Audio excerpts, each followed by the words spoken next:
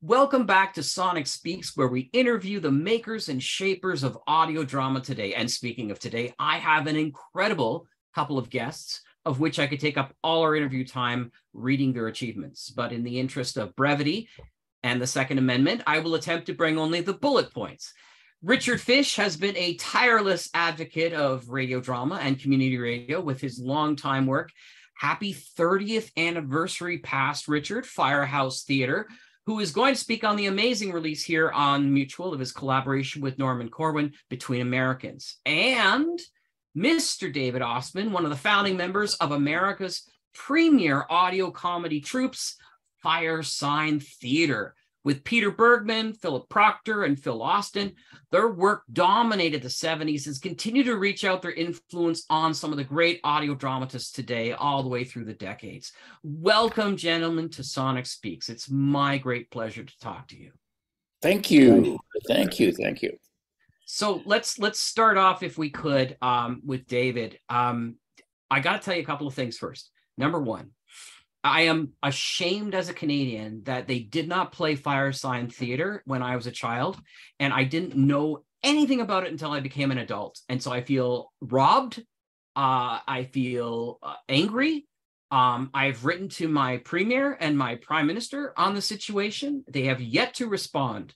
But I remember years ago when the first time I heard it, I was at the Universalist Unitarian Church here in Halifax, and I was just starting to work on doing my show. And I was talking about audio drama and comedy.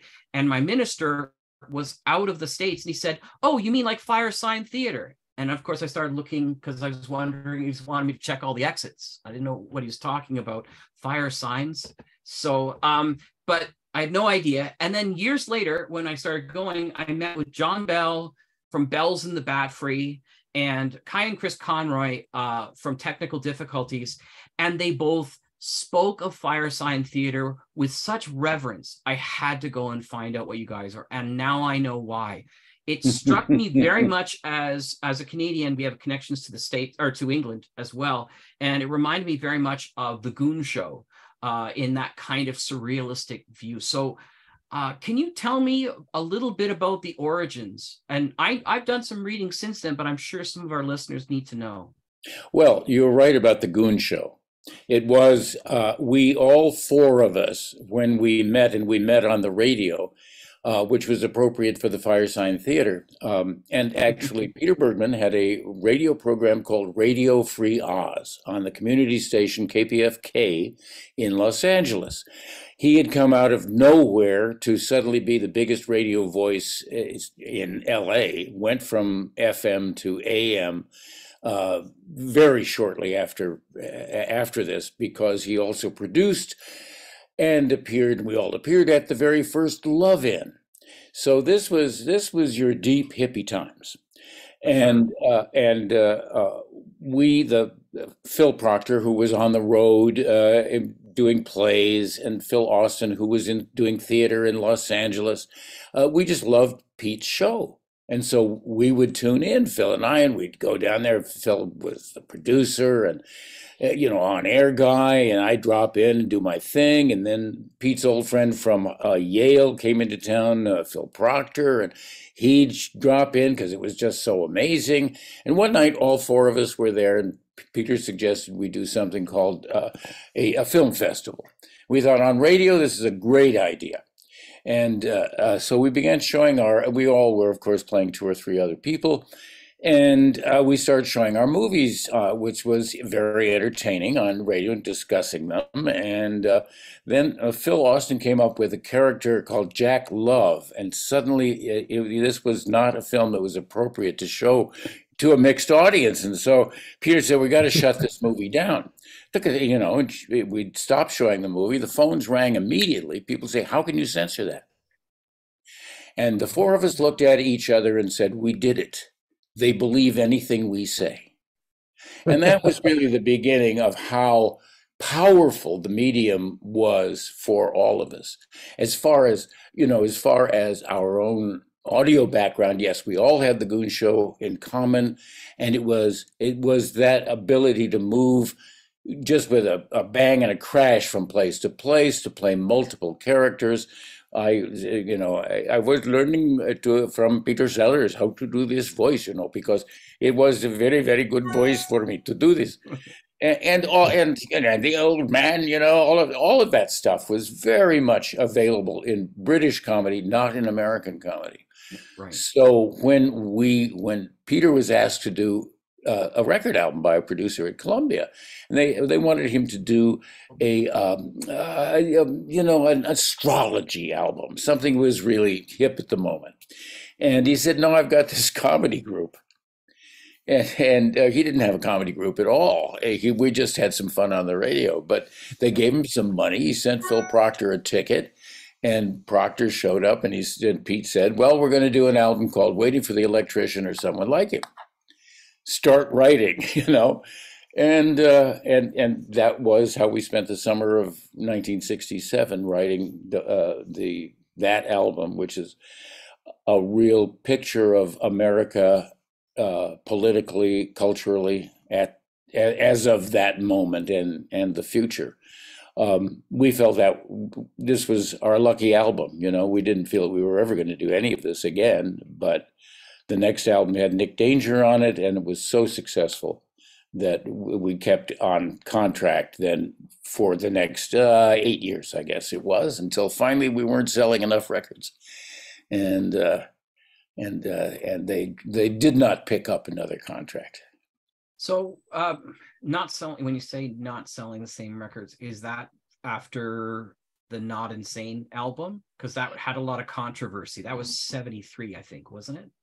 Yeah, well, 73 was a mixed year for us because both because really it was before that. The Dear Friends album, which was excerpts, funny things from the radio show. We really needed an album that you could play comfortably on the radio, drop-ins, Right. Because radio play was what was happening, so you had to hit that market. We were really a rock and roll band. So when I talk about markets and all this stuff, I'm talking in the vernacular of the day. They treated us like a rock band. We went out and promoted our records like a rock band for all those years. So, and really our association was with the music of the time, not with the comics of the time. I picked up a Shelley Berman record the other day, and I posted it, and I said, this was the most discarded thrift store record of the moment. And it's exactly the album that we wanted not to do, that we did not want our records ever thrown away because we wanted them to be so complicated and so interesting and so much fun that you'd want to play it more than twice. Right. And that finally was another motivating factor. There was very little at that moment in the mid '60s, let's say, that would possibly otherwise inspire us. I mean, we were closer to Fibber McGee and Molly. Right. In a sense, to that kind of old radio, and that's where Nick Danger comes from, is from our classic American radio, blowing that up. I dropped my script. It's all the kinds of jokes that really did happen, right, inside a theater, inside a radio broadcast situation, and we recorded it in Studio B at Columbia Records with a Hammond B3 organ that had been there since the 40s. That's amazing. And so it was all real then. None of it was nostalgia. It was absolutely real. Right. And that, I think, is an important aspect, because everything since then has been a nostalgic reach back. Forgive me for saying we did it first, but in fact we did do it first. Yeah. No, I agree. And I love the fact, like you talked about, dropping the script, and a lot of what Firesign Theater is brilliant about is a lot of the in jokes and the inside jokes that happens within various different sketches and scripts, because you don't talk down to your listeners that way, right? That's what I mean. When you have to listen to something over and over again, you're picking up things that you missed the first time, right? And that's the cleverness of what you guys have done, and I That was really it. appreciate that. We had during that summer, Sergeant Pepper came out, and we actually had a mono tape of it. It wasn't the first thing that we had that we were listening to, and we played it over and over as we were working, saying we want this kind of album that you want to play over and over because it's just so much fun to listen to, you know. And that would have gone for the previous one or two Beatles albums as well, but certainly Sergeant Pepper, which had all of the, listen to all the technical stuff. It had all of the bands linked. It had real sounds. It had all this mix, you know. Who wouldn't fabulously envy that? And they did it with 4-track, and we were doing it with 4-track too, and then 8, and then 16. And so finally we had enough tracks that, you know, you start at first by bouncing sounds, and you're not in control of it, you know. But we had wonderful engineers at Columbia Records, pro engineers, and our first instruction to them was nothing that we're going to end up with is going to be the kind of sound you want to record. Everything we do is degraded sound. It's either on television, it's a movie, it's in the street, it's in a, you know. Right. And in fact, they'd never done that before, you know. Everything is recorded flat, of course, but it all depends on where we're going with it. So, right. And we had 6 really wonderful years with those engineers at Columbia, which allowed us to do this.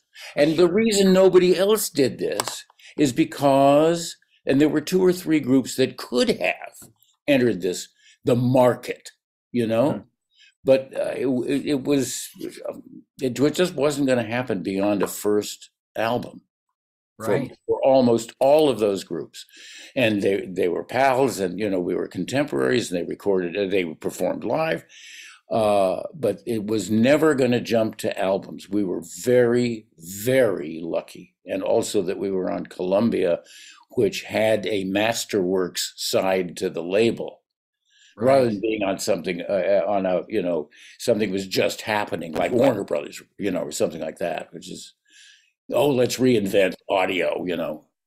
No, it was sure. They were reinventing rock and roll, and we were just part of it.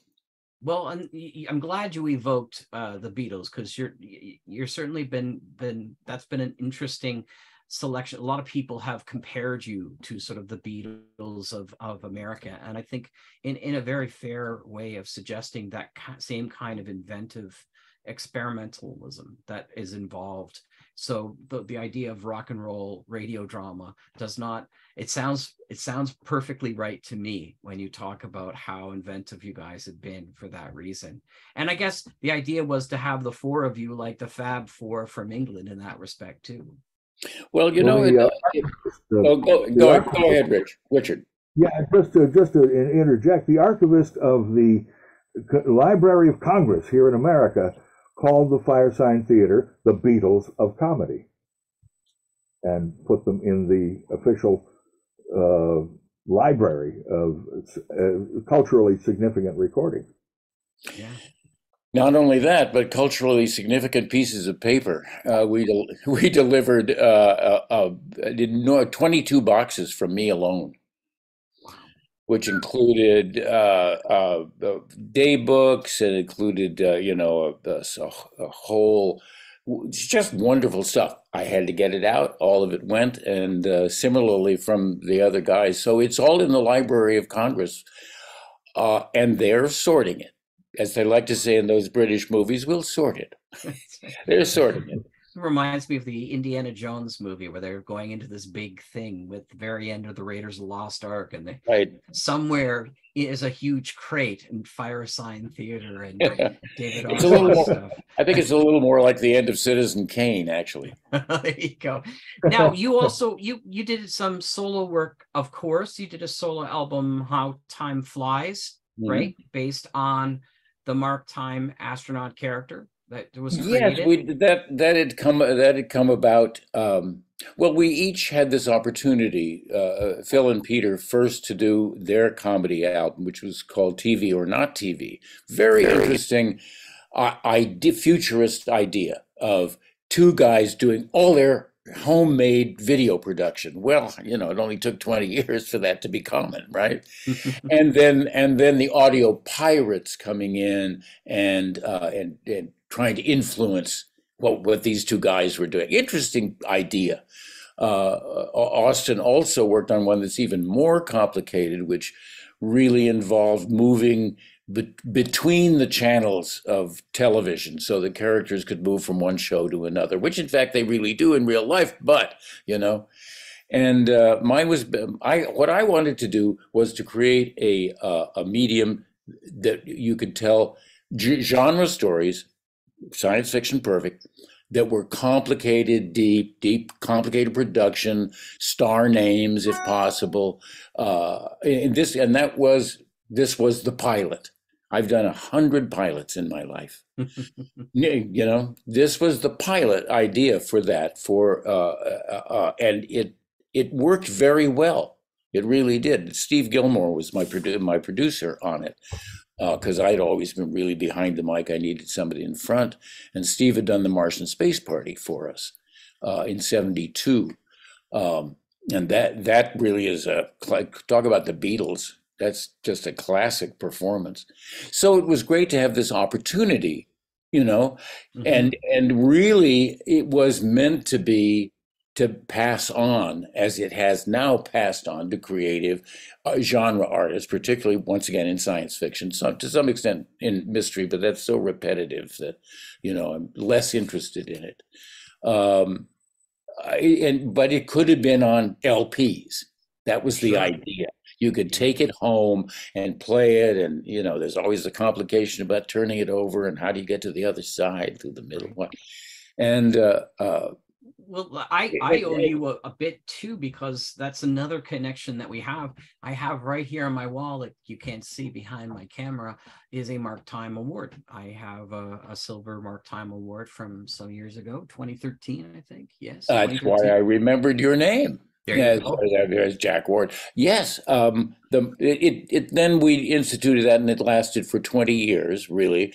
Right. Once again, an interim medium. Now we're into the podcast, and it's an entirely different world.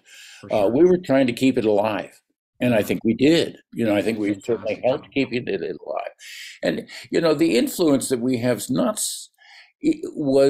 we had a very strong influence over people who were going into production, who were interested in the engineering or the production side.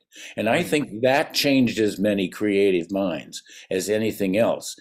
It wasn't so much, I want to do that as a writer or as an actor. Yes, that was true too. But it was, I want to make sound. I want to make it sound like that. And a lot of people went into production. Of course, they're all retired now. But they then passed that on to the ears of the next generation. And that was the important thing, is I think, passing our ears along. We hear things in this very complicated way. It's John Cage mixed with Fibber McGee and Molly. There's a lot going on here. And when we came back in '98 and did the last 3 albums, which are as good as the first three albums, and maybe in some ways better, Give Me Immortality or Give Me Death, 1998, which was the Millennium album. Right. Guys on the radio, just the clock is ticking down toward the millennium. And Boom Dot Bust, which takes place, the only of our albums which takes place in the middle of the country, where everything is crossing, as it always does in the United States. Everything happens in places you never want to be. And true enough. And Dr. Firesign, what was the name of that album? The Bride of Firesign. The Bride of Firesign, that's it, of course. Bride of Firesign, which brings our characters back, many of our favorite, for a last bow, really. And did we do that consciously? Pretty much. In 2000, that was 2001. And then we did live shows from then on. We did very simple stand up front of microphones reading our work, but changing it, having fun with it, ad-libbing through it, all of that in the latter years before Peter died.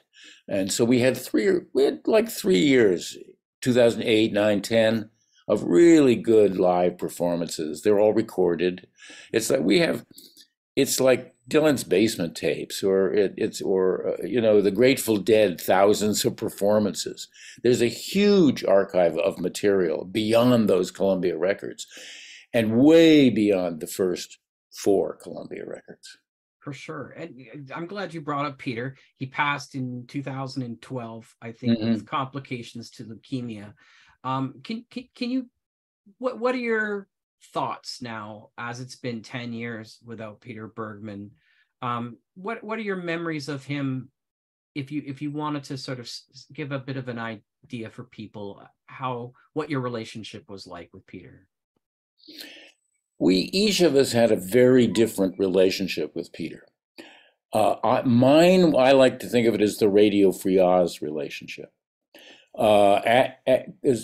Peter moved up to Whidbey Island, where we live, for a couple of years. 2 winters, he said. He'd been here for 2 winters. He was definitely a Washington guy. But anyway, Peter was up here, and we did the first possible podcast. This is 8, 9, something like that. And starting on Earth Day, I think it was, we did a show. He did a show every day. Wow. Podcast every day.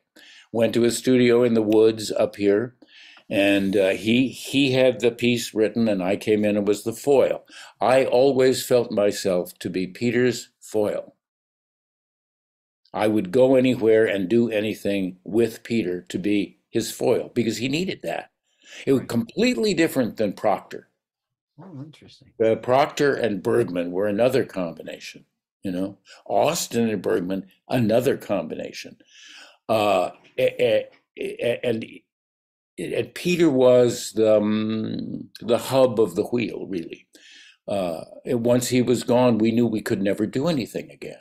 We did one last show with the 3 of us as a tribute, but that was it. Without Peter, needless to say, without Phil Austin. But, when Peter was gone, that was just the last we could do.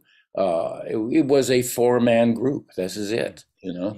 And we never changed. We never changed. We never had anybody else. We had people work with us, but never traded any of us for, somebody else. So it was great affection. He was I won't say difficult. He was in 2 places at once. Peter always had something else he was doing, had to have something else that he was doing. He was always drawn in 2 places, but when you had his attention, there was nobody closer. I considered him my closest friend, partly because we worked so well together in this particular kind of team, where I would be his foil. I would be the guy, he'd be the lead, I'd be the guy. It's a very comfortable situation. And he died altogether too soon, too young, and really didn't have to. He could have taken care of his symptoms, his leukemia symptoms, earlier than he did. His life wasn't going well. It wasn't going the way it should have. Peter should have been enormously famous, beyond the Firesign Theater, for sure. When he returned to LA and was producing in LA, it was like, it's just, you can't. It's a horrible city, and you really can't get anything unless you somehow can survive this. Right. Los Angeles, Hollywood. Why, then you just become another, 75-year-old Jewish producer. Right. A lot of them, Yeah. and he was sinking, and it was just tragic. Oh, I'm sorry to hear that. I'm sorry for your loss too. Yes, I thank know that you. Yeah, it's thank also, you. and we lost Phil Austin as well in 2015 from cancer, if I remember Right. correctly. And what thoughts do you have about your relationship with him? With the four of you, I'm sure you all had individualized Oh connections. yes, I think probably Phil Austin had the most individual had the most individually separate life because I had moved out of Hollywood to Santa Barbara, really, but Phil really had roots up here. His wife is from Tacoma. They had a place up here that was a family house on the Sound, and he just loved it up here. And Phil and Una spent a huge amount of time camping. Uh, just with themselves and their dogs. He really loved that. And it would, and the problem with Phil, I would say, the problem with Phil is that he didn't fly. And so it was very hard to arrange anything like a tour or well, right from the very beginning. I mean, I'm back from the 70s. So that was problematic. What do I think? I think Phil was the best writer of the four of us. Um, he really, his book of short stories is really quite amazing. You know, I managed to write two novels, but I mean, it was when after he passed and we got his work to send on to the library. Uh, I realized that he and I had both gotten rejection slips from the New Yorker. There was his rejection slip Oh from the New no. Yorker. It was like we were living very much parallel lives as writers Right. during the time that we weren't working together as Firesign Theater. Much of that time that Firesign Theater wasn't working, I was working with Phil Proctor as an actor doing various, radio theater pieces, audio, and of course that long stretch with Peter. Right. Right. So our last member, we can't forget him. He's still with us, thankfully. Right, Thankfully. Mr. Proctor. Phil Proctor. What's your relationship with Phil, and how is it today? It's absolutely great. I talk to Phil all the time. I've already cast him in two important roles in our next production, and yeah, well, we've worked with Phil from the very beginning, from the War of the Worlds. He was in the War of the Worlds with us in San Francisco. I would always cast him. He's a wonderful voice artist, and has been and we worked with him. My gosh, we worked in Florida endlessly. In Florida, we did 4 performances of 10 different plays. I mean, he was at the Mystery Festival in Florida. I worked with him a huge amount as a fellow actor. Trust him completely as a performer, as a professional, and he's working to this day in all the time at Wow. 83, whatever he is now in Hollywood. He works all the time, and great admiration for him. I would say we're still friends, you know. That's good. And it's the first guy I think of really when we think about casting parts. What's for Phil? Mm-hmm. You left for a bit. You started to work for in Washington D.C., right? Taking a job with the NPR there as a producer. What was that experience like? Did that help you in your understanding of either writing or producing radio?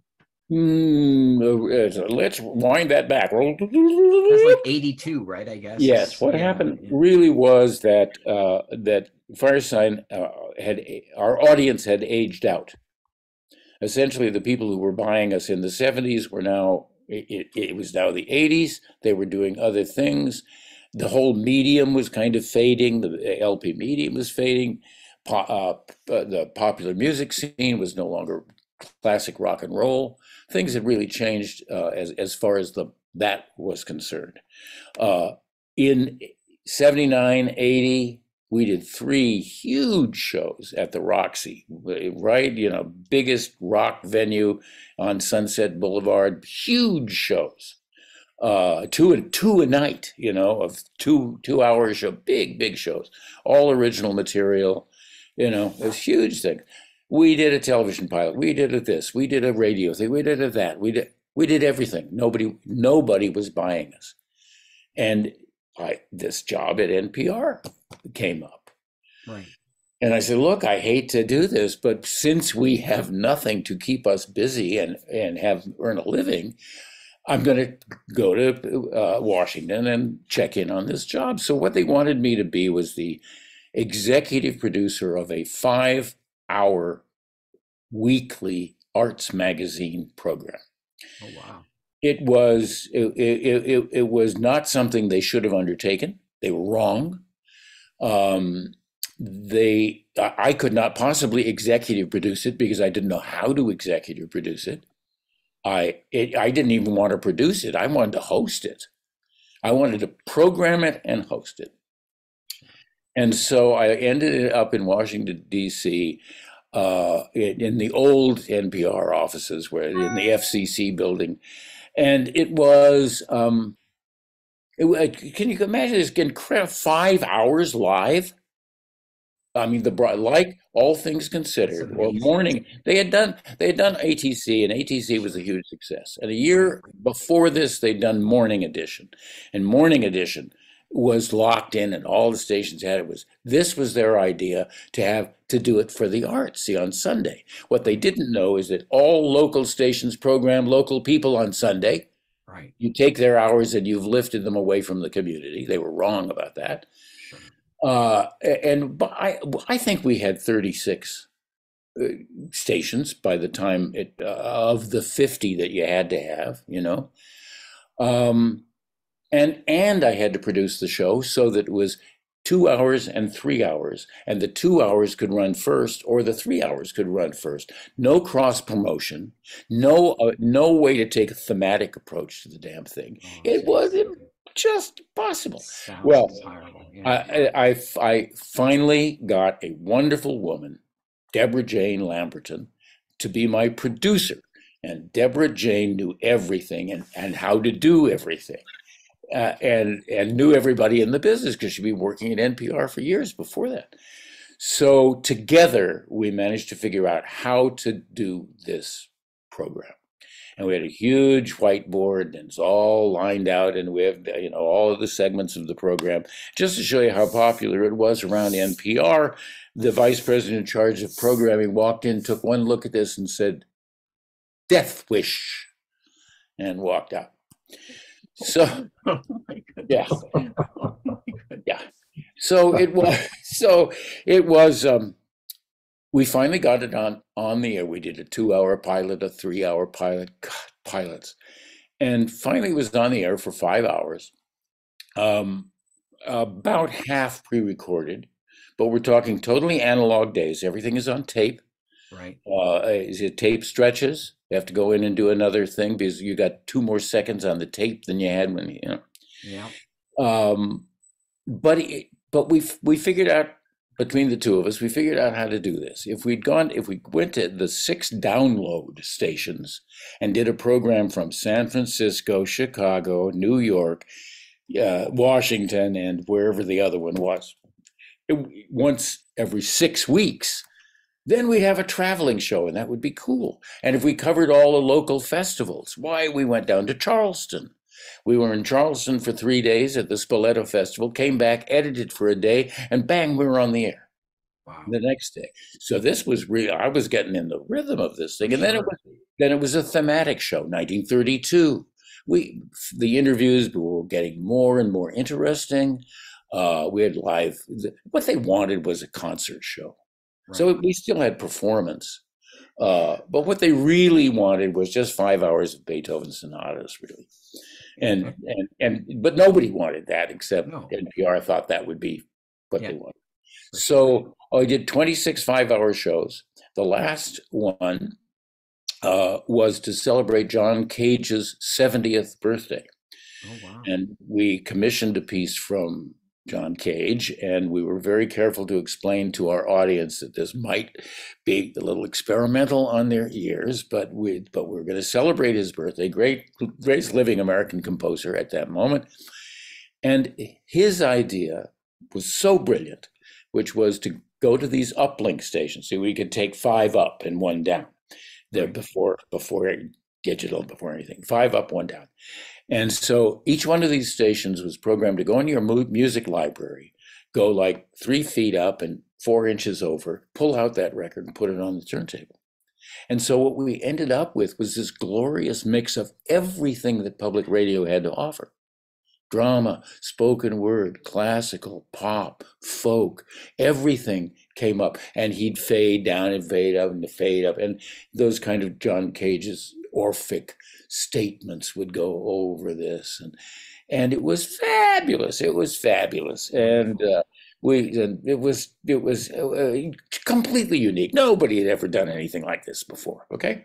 That's fantastic. And so I got called into the program director's office. He fired me. And I was to have my office cleaned out by Monday, on Monday, which was Memorial Day. And that was my experience. A little apropos there. It's interesting that you mentioned, this lovely producer and her name was, again, sorry, Dorothy.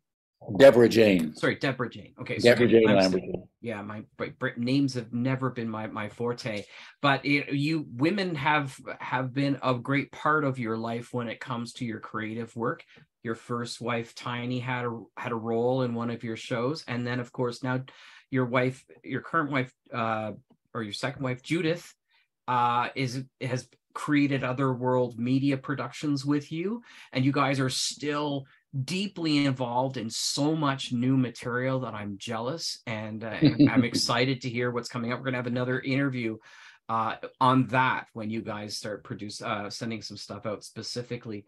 Can you talk a little bit about that aspect of collaboration, because it seems to me that that's been a hallmark of your career? Well, collaboration that's really the way I used to. I guess at the beginning of the Firesign Theater, I was identified pretty much as a poet. Oh, he's the poet in the group, and that is, as my first book, The Sullen Art. It is a solitary art poetry, pretty much. But creatively, right from high school onward as a writer, I've always loved the collaboration. I was very fortunate in when I first worked at KPFK, the only woman who was on the air as an announcer in Los Angeles at that time was a woman named Janie Bennett. And she had this perfect cello voice, played the cello and had this cello voice, really beautiful. And we did a lot of productions together. And she went on and didn't stay in public radio, architectural historian. And Deborah Jane stayed on after the Sunday show. Deborah Jane stayed on and produced and broadcast almost every broadcast from the Kennedy Center. She did everything. I mean, it was amazing, her career in public radio. She retired a couple of years ago. Mm-hmm. But she knew Washington in that way, or NPR in that way. If you never lived in Washington, D.C., or its weirdness. And remember, this is 1980. There's the middle of whoever's awful administration it was. I'm sure it's not weird anymore. No, sorry. No, much less. and then yeah. Judith, we've been a couple for 35 years now. Yes, Tiny definitely. I should acknowledge Tiny for sure. That she was in albums. She was a producer of live shows. She was very much involved in the early part of the Firesign Theater. And then Judith has had her Otherworld Media long before even I met her. Wow. So it was her company that she had started in her 20s, really, like 3 years before, something like that. And had produced any number of programs. When we met, she was already an accomplished producer, working for NPR and WGBH there were places you could work in those days. There were shows that you could produce segments for. It was a different kind of time, right. But and now I'm collaborating with my son Orson. Awesome. So and that has really proved to be a wonderful thing. Indeed, it has. Isn't it great when you can share those kind of things? Now, speaking of sharing, it's time for me to bring in Richard, who's been waiting very patiently and smoking his pipe and making me feel very comfortable just watching all that.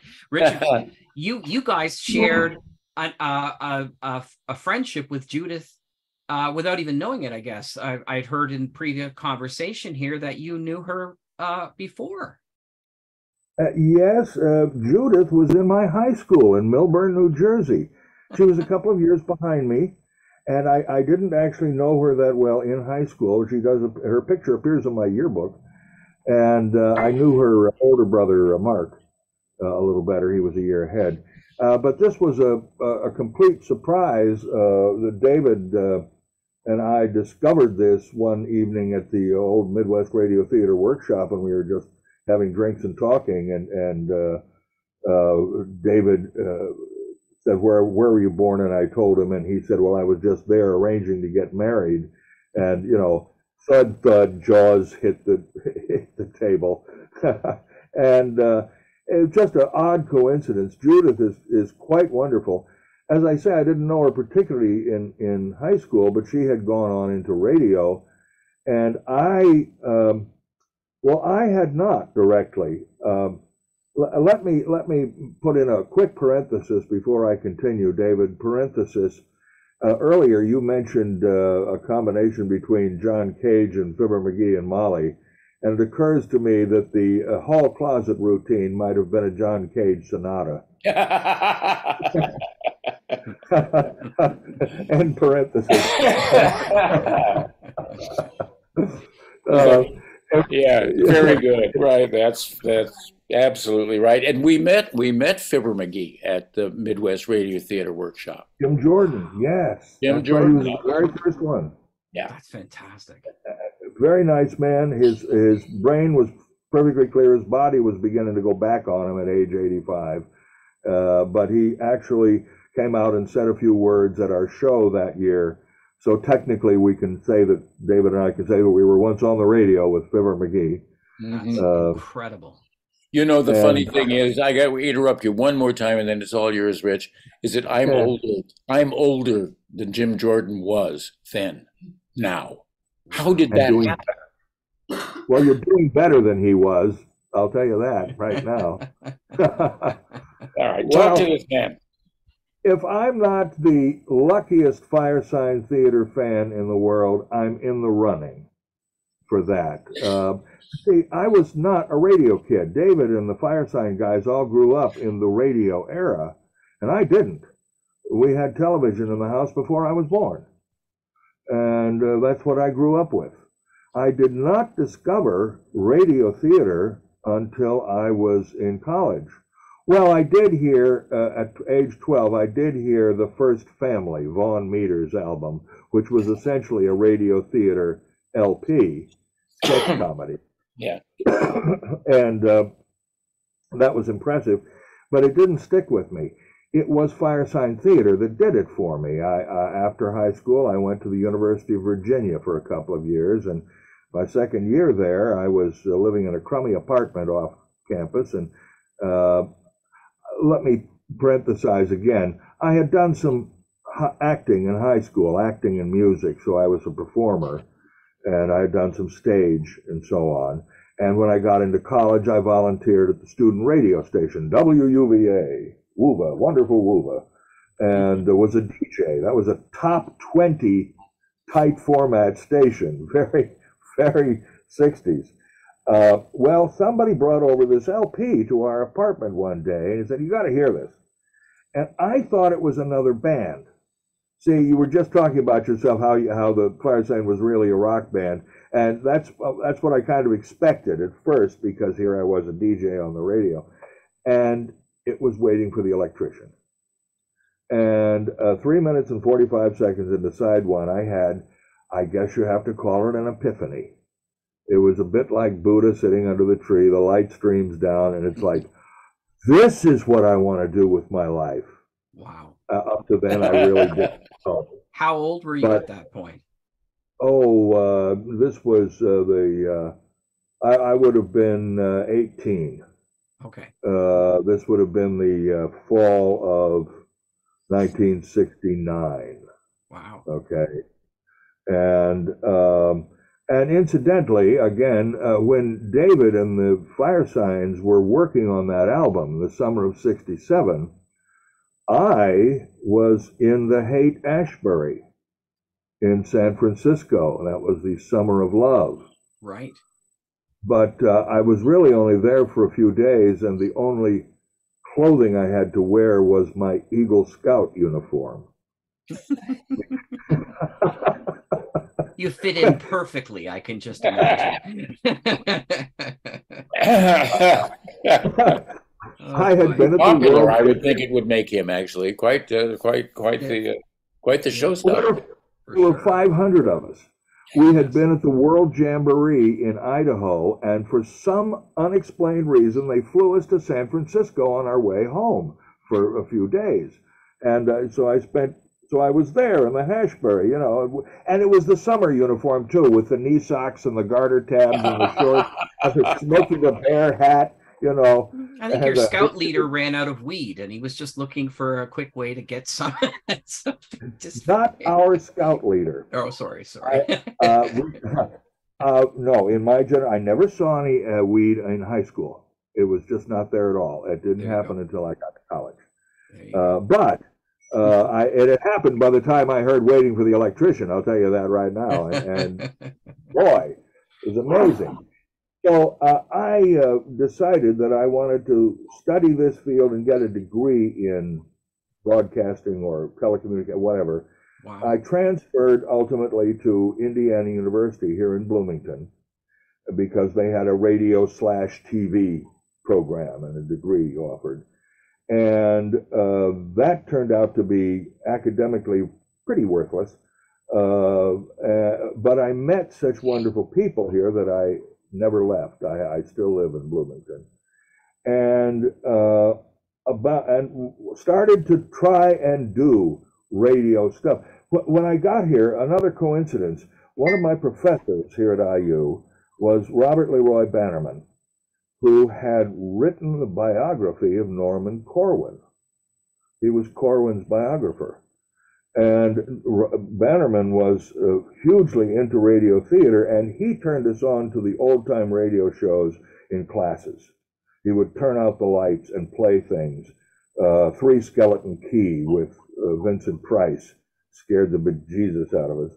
And one of the best, for sure. Yes, he played us Norman Corwin's On a Note of Triumph, which just blows you away even today.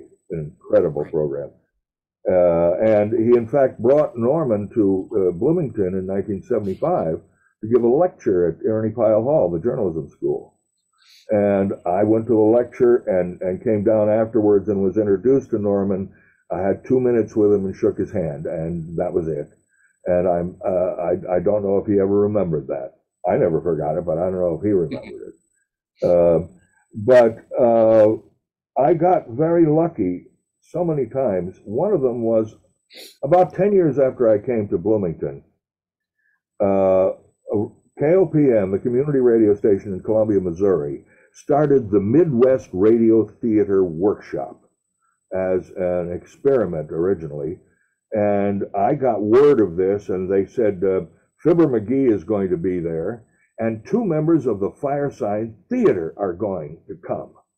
Well, I've got to go. Oh, boy. So I went wide-eyed as a participant or student, and there was David, and Peter Bergman was there as well. And at this point, these were the gods in heaven. It's, gee, can I touch you? Oh, wow. It was very awe-inspiring to meet these people. The workshop brought a lot of really good professionals to work with the students and participants. It was a wonderful event. Its successor is still around after all these years. And I was so charged up by that first one. And it was in May of 1980 is when the first one was. And I came back to Bloomington, emptied my savings account of the entire $250 and put on a show, a live show here in Bloomington. I had at that time, I had a recording studio. I will mention that after college, I had gone into business by building a recording studio, and I had started a record label and so forth. Bloomington has a tremendous music scene. The local IU College of Music is one of the best in the world. And over the years, the place has silted up with often a large amount of talent. So I was in the recording studio scene, and I'd been a musician myself, but kind of stepped back from performing when I went on the other side of the glass, to become an engineer. Well, I came back every year to this workshop, and so did David. Peter did not come back after the first year or two, but David was there every year. And we got to know each other and began to work together and did several things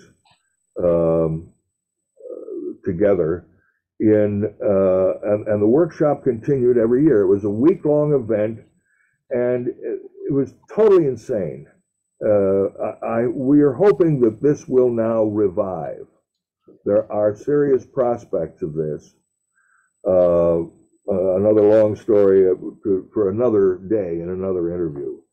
But I might toss in that Judith was the producer of the 10th anniversary MRTW broadcast.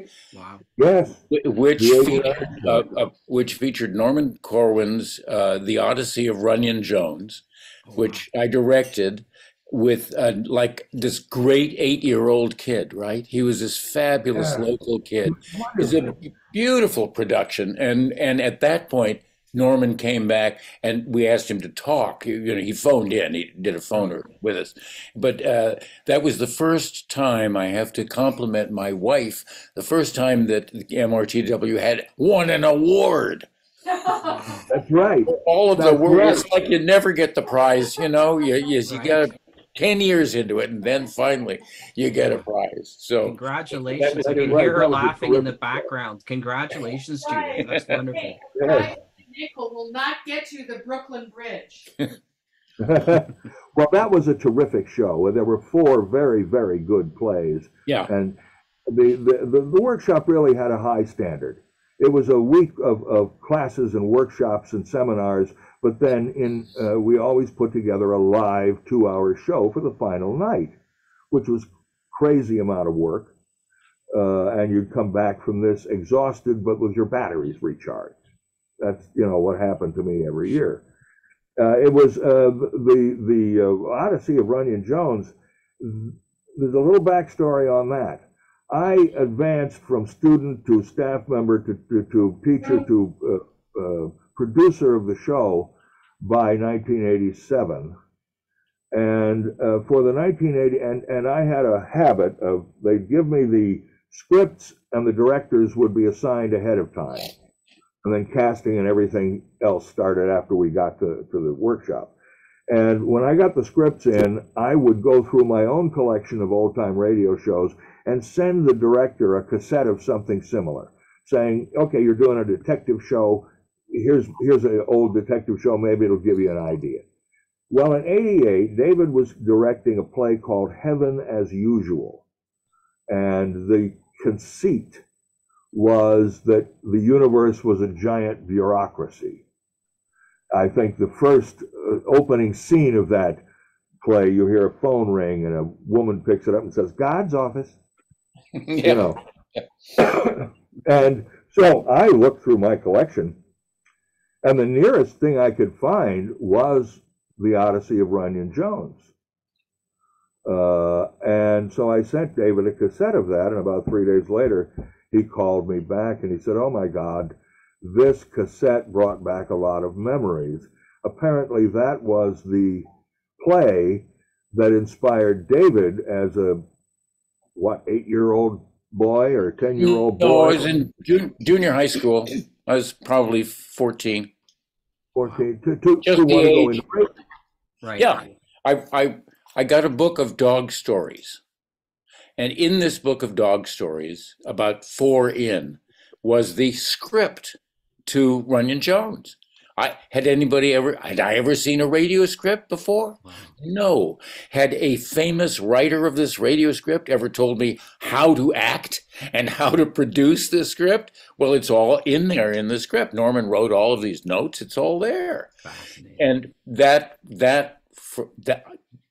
was the beginning. That was the beginning. And to finally get to produce that was pretty big point for me. Yeah.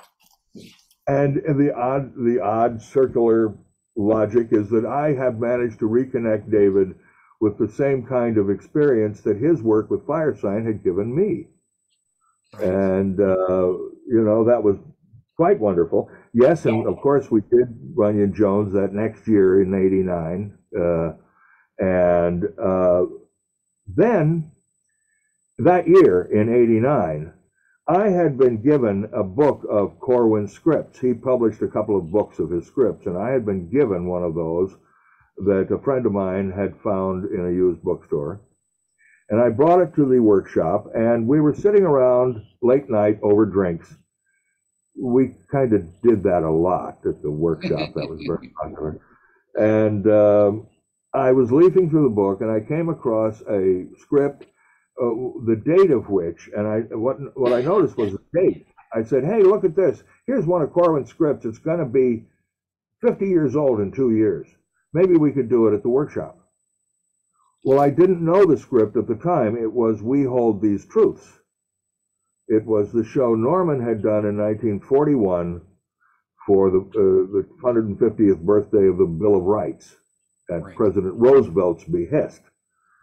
And long story, everyone thought that might be a very good idea, but quickly it matured into something that went beyond the workshop, that it needed to be a real production. And various people started jumping in and trying to work on it.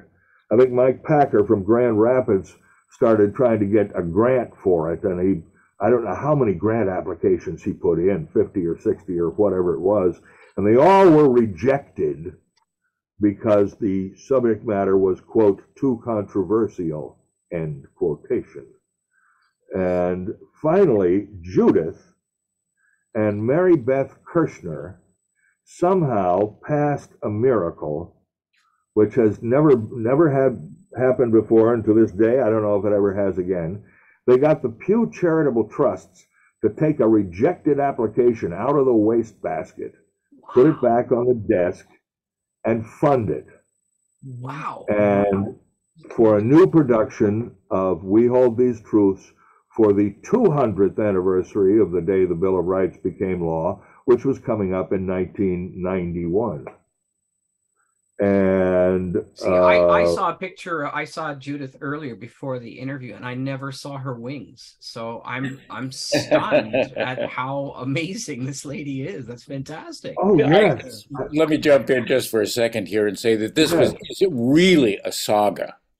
Yeah. I wrote 10,000 words on this for a scholarly publication on Norman. Everything else is like scholar writing, and mine is like this memoir with a lot of it. It was a saga. Richard was there throughout, but very particularly at the very end. We had to produce this show out of an hour and a half's worth of recording, an hour show that was going to go worldwide. All network at noon. All bang, commercial, bang. All public. All commercial, all public. And of course around the world and, on the AFRS. And the AFRS. Satellite feed. So, this is the internet satellite feed. Yeah. Yes, so it all had to go up on tape via satellite. Sure. We recorded it, the voice tracks, one weekend, right? Because we had 50 some actors. Okay, they were all Hollywood. They were all basically Hollywood artists of one kind or another, television people mostly. They would major have to stars. Yeah, and they were major really stars. good. Yeah, they were major stars. To get it all. And Ed Asner and I mean with James Earl Jones. James Earl Jones. He was the big headliner, right? Oh wow. Reading the First Amendment, I believe. Norman Lear. Oh, he did the Orson Welles part from 1941. The actor. Right. So, Jones. so there were 2 days of recording, and then there was a very complicated. We had an orchestra, a score, so that had to be done like a movie, and then all of the post. It wasn't huge, but there was enough post to, you know. But when we got this all together, we were an hour and 23 minutes or something. We were 12 minutes too long. Was it only that 12 minutes? Yeah, I remember this very well because you tell the story, Rich, from here on. Okay, I was around after the workshop that year in '91. I went home and David called and he said, "Richard, would you like to come out and help us produce this We Hold These Truths program?" And I said, "Absolutely, wonderful. I'm there. How much will it cost me?" I was never really good on negotiation. He said, no, we'll pay you. They flew me to Hollywood and put me up in a Hilton, and David and I would travel to the studio every day from the hotel, and David gave me the wonderful tour of Hollywood. This was for me, the kid goes to Hollywood. It was incredible because here's all these stars. My job was associate producer, and in Hollywood they spell that associate producer, but they don't pronounce it that way. They pronounce it as if it was spelled Goffer, which is what I really was, a gopher. I was a blur with a clipboard. I was detailed to meet everyone as they came into the studio and get them to sign their papers and tell them where they should be and everything. I have so many memories. The very first day, Saturday morning, we started 8:30 Saturday morning with people arriving, and it was Ed Asner was the first one. Opened the door, and there he was, and he was Lou Grant at that moment. It was like, there's Lou Grant, because he's like, it's Shabbos and I've got to work, and he, by the way, had a wonderful time. He ended up staying all day and schmoozing with people he hadn't seen in a while. Had a wonderful time. But I got to meet these people, and Entertainment Tonight came in to do a piece on it, and we were tripping over their cables and so on. And we recorded all these, almost all the voices. There were a few that were recorded later that I had more to do with. Fess Parker and John Ireland and Esther Roll came in late. She came in during our post-production, and I went up to Santa Barbara to get the others. And incidentally, when I went to Santa Barbara to get Fess Parker and John Ireland, Deborah Jane Lamberton was my engineer. and only now have I learned more about her background and how incredibly experienced she really was. So that was a beginning of a huge relationship with Norman. I'm just so aware of your time. You guys are so generous with it, and I would love. I with this, to me, we're just scratching the surface. I have to have you back again individually and talk more about all the stuff. Let me summarize a little bit. Yeah. Then. Let me summarize. That program woke up NPR to Norman Corwin, that he was still around and he was doing things. And they started broadcasting some of his older programs and eventually gave him a contract to do 6 new shows for NPR, which were quite wonderful. I mean, Norman was in his 80s. He was 81 when we did the Bill of Rights show. Wow. And very, very active and spry and all of that. By the time we finished that production of We Hold These Truths, we were on a hugging basis. We hugged each other goodbye. Nice. I remember that. And when the NPR started broadcasting his other shows, I, by this time, had a studio and a business going here in Bloomington, and I got the call to do the fulfillment on the shows, to make cassette copies, as it was back then, and CDs in some cases, to, call the 800 number and get a copy of the show. And so I developed a continuing relationship with Norman. When he did his new shows, my company published them. We put them on recordings and packaged them and artwork and everything and put them out. And I developed a mail order catalog for selling mostly new audio theater. The only OTR stuff we had was Corwin's. And we had Firesign in there as well and so forth. That came out of the Firesign, when Firesign got back together in the 90s, they reformed and had a hugely successful 25th anniversary performance at the Paramount in Seattle, which led immediately to a national tour. And I was asked to merchandise that tour. They only controlled 2 of their products at that moment: anything you want to, and everything you know is wrong. So I sold anything and everything. That was 93, right? 1993. 93, 94. 93, Is 94. when I think the tour was. Yeah. Right. And that the flyer I put out for that became a catalog. And Very cool. I ended up having this wonderful relationship with Norman throughout the years, and we exchanged phone calls. The phone would ring. "Richard, it's Norman." And I'm like, who am I? My God. We had a wonderful time, and we had many emails back and forth. I could write anything in an email, and he'd get it. Any reference, any joke, Nice. and he'd get it. It was wonderful. So the same is true, of course, with David and the Firesign guys. Then in 2001, about a month after 9/11, we had all been shocked, and everyone was like blown away by the horrible tragedy in New York.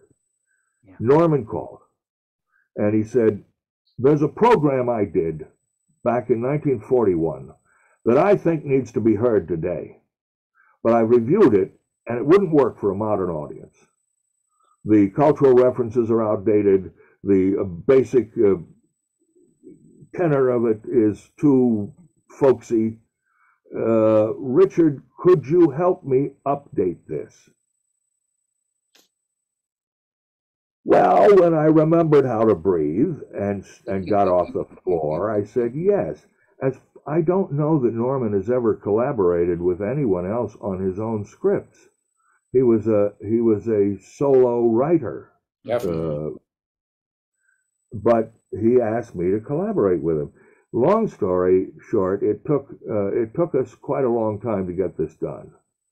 When I cut out everything that we had to cut out, we were down to about 15 minutes. It had been a half-hour show. Half of it had to go. Mm-hmm. So we had to have new material and a different idea and so forth. And we worked back and forth on this script for 9 years.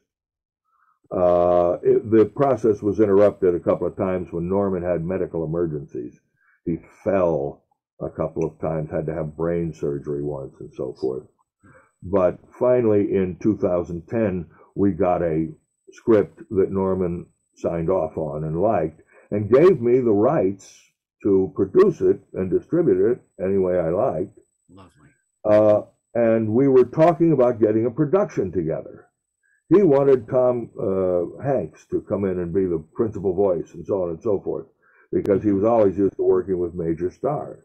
Right. Well, then he died. He passed on in 2011 at the age of 101, unexpectedly. And it was. His older brother had lived to be 108, and their father lived to be like 112 or something like that. So we thought he was going to be around a little while longer, but he went, and I was not able to get a production of this script done the way it needed to be done. I didn't have the resources.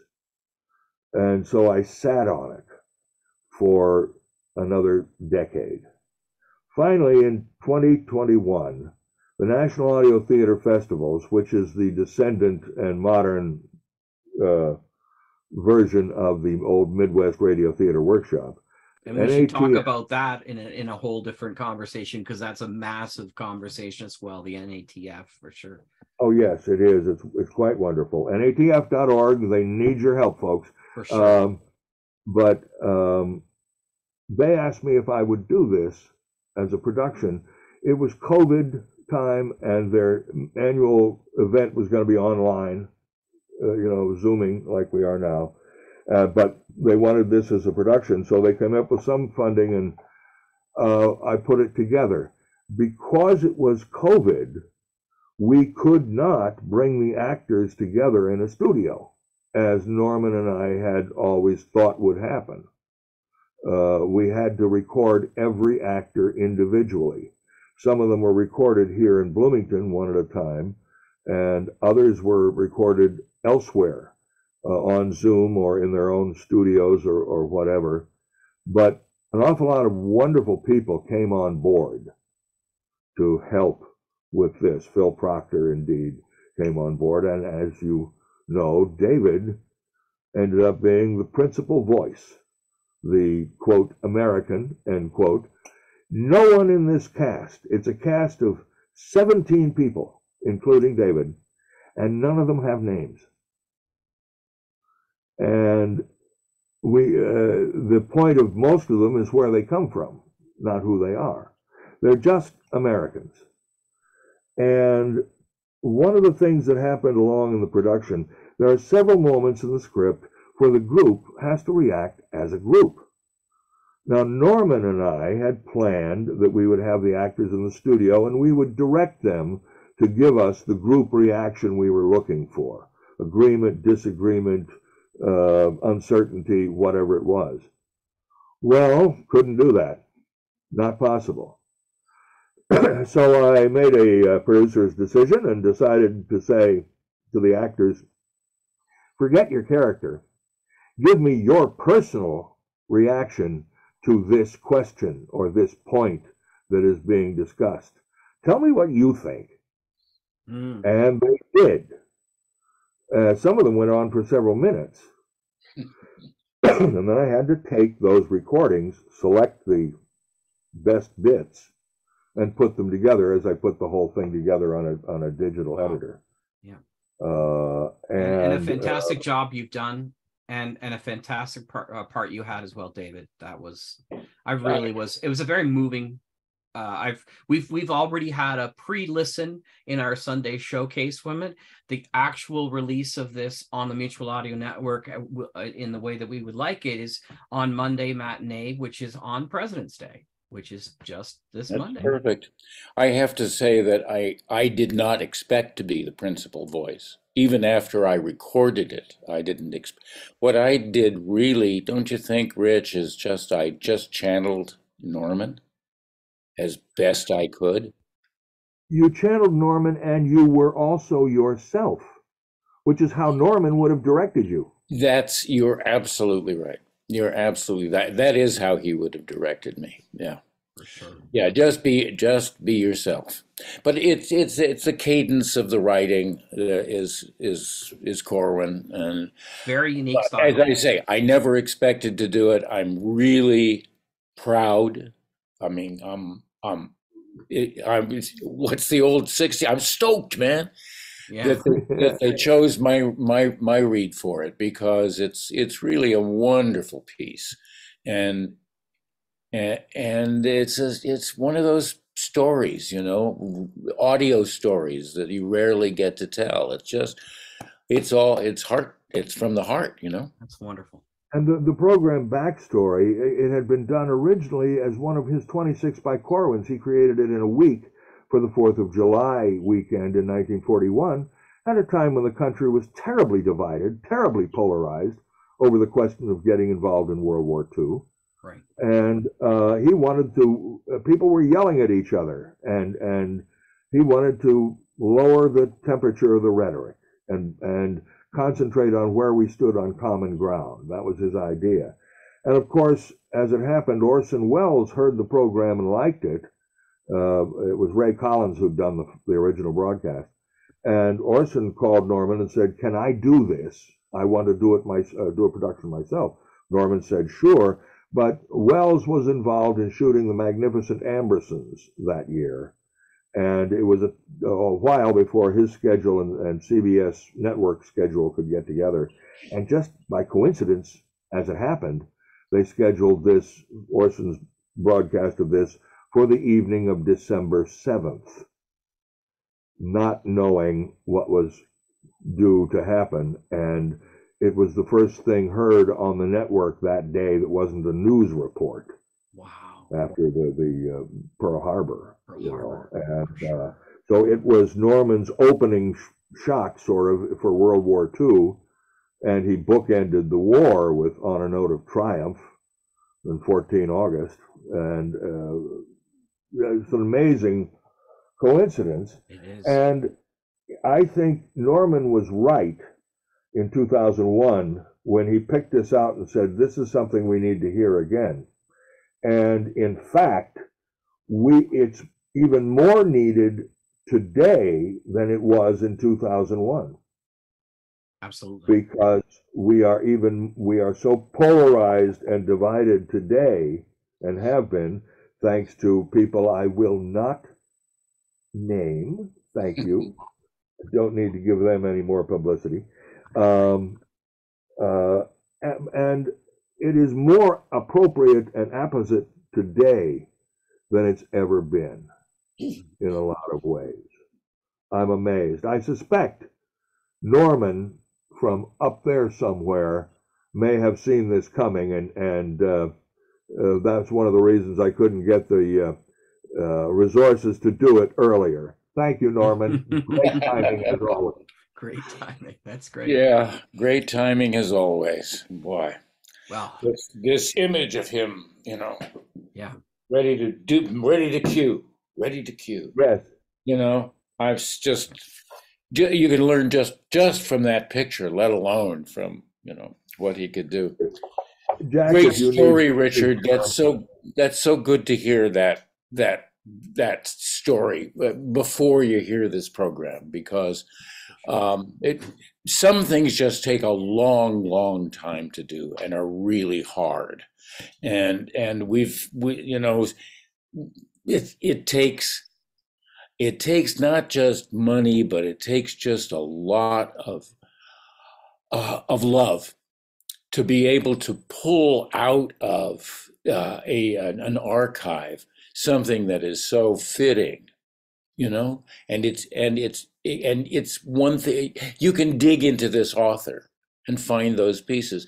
It's like I could do and would do Odyssey of Runyon Jones at the drop of a Q, because it always works. Anybody can be in it. And even obscure things like the rhyming thing about radio, it's just amazing stuff just to read through, because his language is so beautiful, and it's a language medium that we're in. You don't get around to language in my How to Write for Radio until number 5. You start with where you are, right. and you start with what you hear. And you go on to, is there any music going on? And then you finally come down to, maybe there's some words here, and what are we going to do with them? As I've been talking to Orson, we'll talk to you more, Richard, about our forthcoming production. We have to have you here for it. We'll let you know. We'll let you know. Back to back, another comment about Norman. I have a very large collection of old-time radio shows, a great many of them, and not all of them survive. Frankly, they don't. Humor can date, attitudes change, and so forth. And some of them, Fibber McGee and Molly is one that does survive pretty well, because they relied on wordplay and so forth, and had very, very good characters. But Corwin's work, the majority of Corwin's work survives better than almost anyone else I can think of. Wow. Better than other people who were big at the time, like Arch Oboler. Yeah. So much OTR depends on movie stars playing roles. Yes. It was great to hear Peter Lorre actually playing something, or Humphrey Bogart in a series, Right. But so many people who reproduce now do sort of amateur OTR, want to do those kinds of shows that are completely dependent on star talent, Right. and on characters like Fibber McGee and Molly, and not on storytelling, which radio is also very good for, you I know. must admit, David, you're right. I just 2 weeks ago, I did the Maltese Falcon, the Yeah. Lux Radio Theater version here in Indiana. And of course, I did it in Bogey's voice. I was going to I'm sending you over, baby, you know. That's right. I did one on Zoom in the middle of last year. Also, same thing, Maltese Falcon. Fantastic. But it was but the part was great though. People wanted. It's But people wanted to hear Bogey's voice. They wanted to hear him doing that. It was that same star thing you were talking about. And that's still the pull in live stage radio drama theater, is those old time classics that are just, that still people remember so clearly, even so many years later. So I think you can do Lux Radio Theater adaptations. I always wanted to do Sunset Boulevard, and did that at one point when I was living in Santa Barbara, because that's such a great part. And you look at the movie and maybe do some adjustments, but the Lux scripts, because they tell a familiar story, and are less dependent on star talent than, say, a mediocre suspense script that depended on Jack Benny, you know. That, and you know, down in LA, there's all these guys who do voice, you do Jack Benny, who especially is smoking a cigar and doing those Jewish comedians, and you know, okay, but it's not the real guys like Edgar Bergen and Charlie McCarthy, you know. I mean, without both of them, what have you got, you know? Well, David and I have done some of that ourselves. And one year in the workshop, he called me and said, "Can you do Ronald Reagan?" And I said, "Well, I don't know, but I can ask Mommy." And, you know, and he wrote this piece called The Ronald Reagan Murder Case that was a total modern script. It was not an old-time radio thing. And we had a grand time. We had a load of fun doing that. And you later turned it into a full novel, as I recall. Right. That wasn't the only voice you did either, because I think in the first scene of that, it's around the Hollywood swimming pool, and there are any number of stars. I think you played them all, Richard. That's amazing. The Marx Brothers and the Rich Brothers. And you know what you did for me? I had done some impressions up to that point. I had made radio commercials and things like that and done some impressions. But I'd always done them in my own studio with nobody there. And I'd do each line 3 or 4 times and edit the best takes together. I had never performed an impression in front of anyone. And David wrote a script that had me not only doing an impression live, but doing several of them and talking to myself. Awesome. Every time I've worked with you, David, one of the best things about it is that you always stretch me. That's awesome. Again and again and again. And it's fabulous. Can you both just, there's one frustration that I have in the modern audio theater movement, and I'm hoping you guys can speak to it a little bit. A lot of people who are starting this have never listened to the old time stuff, have never listened to anything in the past, and they see it as sort of like they're creating. Can you speak to how valuable it is to be able to listen to the stuff that's happened in the past and what you can learn from it in creating story today? Oh God! Let's start with you, Richard, and then we'll go back to David then for that, if that's possible. It is true. The old time radio was AM. It was only 5,000 hertz wide. It was mono. And they had to learn how to tell a story in sound with considerable technical limitations that we don't have today. There was no way to edit. Pre-recording was not an option. The networks would not allow recordings to be broadcast. Everything had to be done live. If you wanted music, you had to have the musicians right there in front of the microphone ready to go. And of course, this was before television, and all the big advertising money was in radio, so they had money and they had support. But the techniques they evolved, well, there's a line in Between Americans that applies to this and some of the other things you've just said, David. that anything that is still true after 80 years is a pretty good bet to be true for a while longer.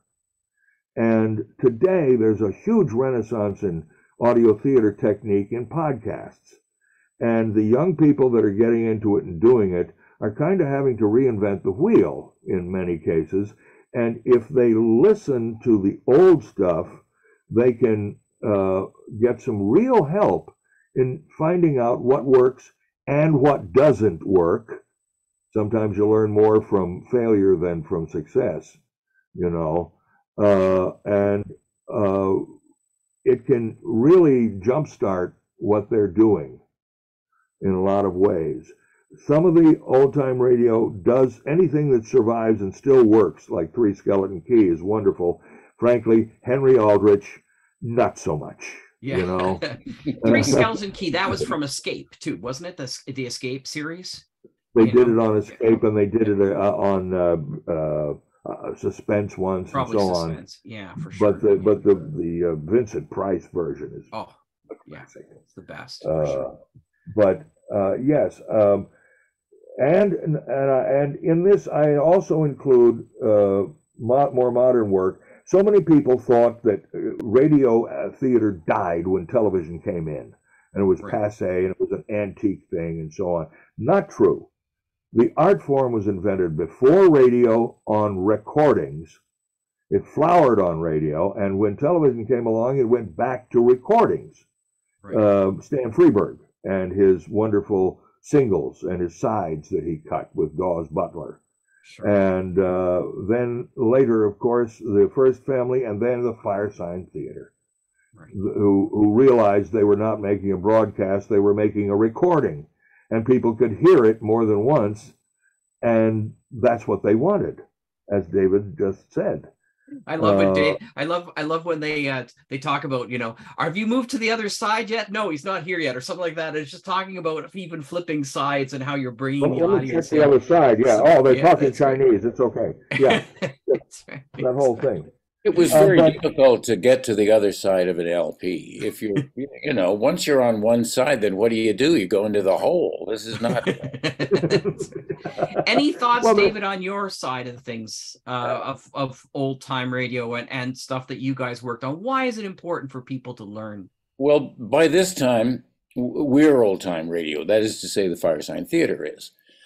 In that, when we entered radio as improvising comedians, there had been no such thing ever before. Scripts always had to be vetted. And we agreed among ourselves for the Dear Friends and Let's Eat show that we would not prepare, really, except for just say, what have you got? Got this, got that, okay, I'll surprise you with this.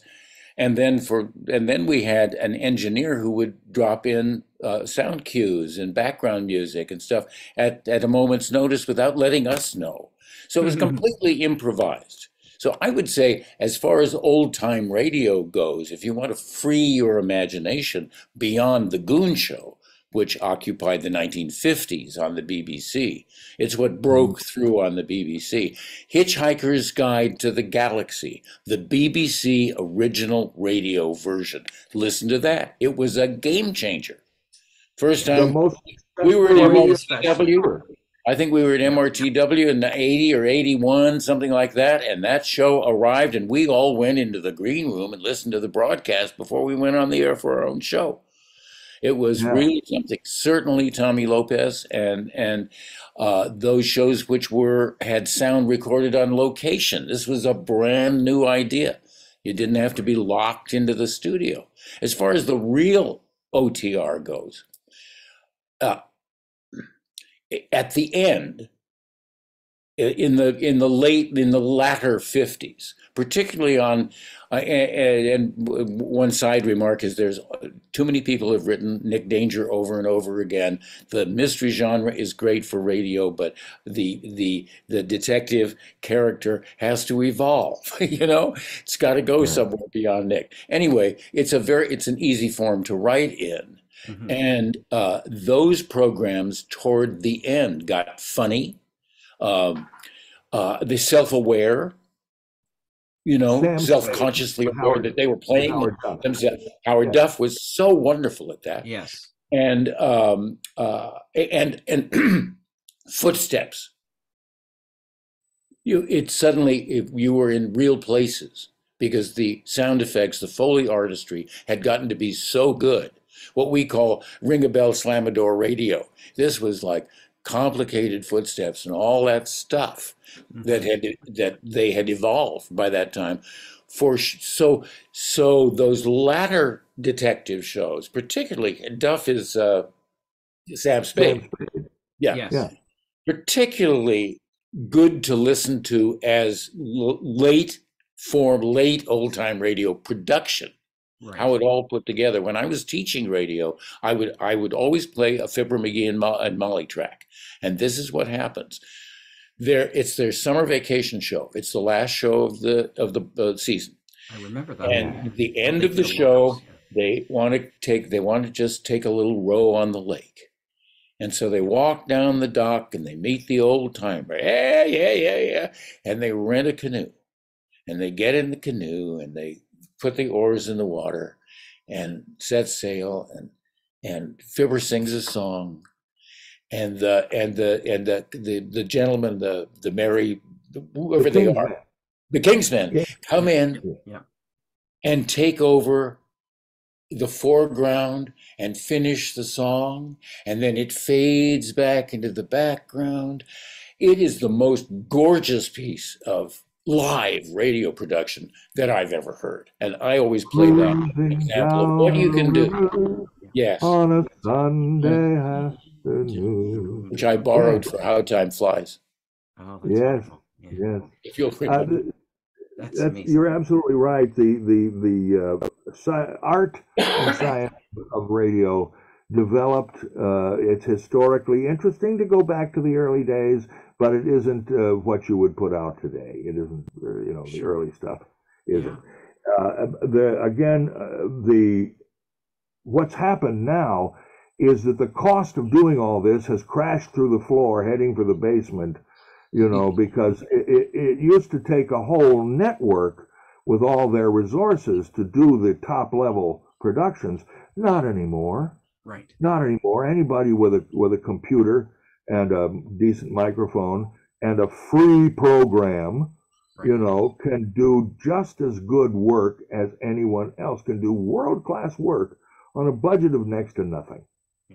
And that opens it up for young people. We're about to do, Rich, a production that is not going to be not for nothing, and it's going to be huge, and you're going to be in it, and we're going to all have a jolly, wonderful time. And I'm looking forward to the future just as much as I ever have. And because we've been on for 2 hours, that's my last word. We'll talk again later. Yes. Yeah. Thank you so Audio much. Theater is an art form in its own right, independent of its media, and it is alive and well. And that's my last word.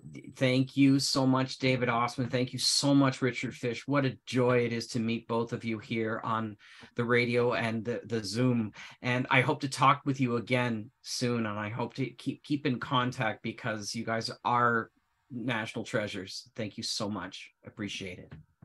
You're so welcome. Thanks. Thank you.